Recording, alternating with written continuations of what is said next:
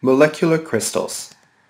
Molecular crystals are solids consisting of a lattice array of molecules, such as hydrogen, methane, or more complex organic molecules, bound by van der Waals forces and or hydrogen bonds. And because these are weaker bonds than ionic or covalent bonds, the atoms that are connected therefore retain much of their individuality.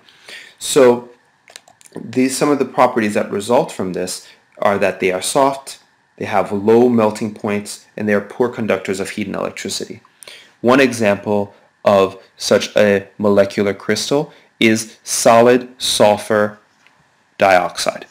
So solid sulfur dioxide has properties meaning that they can easily break the bonds between SO2 and making it have a low melting point, making it a poor conductor of heat and electricity, and making it soft. So these weaker forces make it a weaker crystal form.